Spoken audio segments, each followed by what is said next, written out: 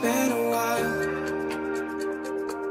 I know you're thinking the same, but I've been feeling like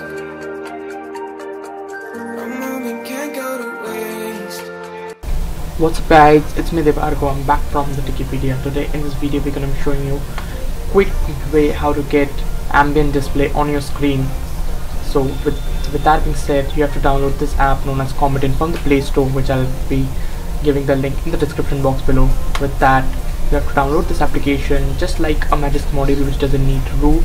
So you have to just go to the show modules, turn on them, install the ambient display. There are more of them, but then I'll be using only the ambient display, and you don't need any specialization in your phone, and you can do it in any Android device itself.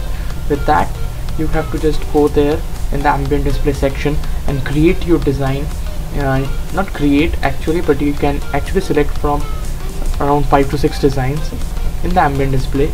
With that, when you select, that will be turned on. Yes, obviously it will consume a lot of battery, but if you want some customization, this is the perfect thing.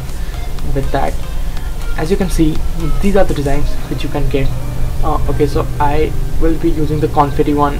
You can use other ones. So yep, I use my mom's phone to actually send me a WAP text. With that, you can see, yeah, it's working fine. I hope you like this video.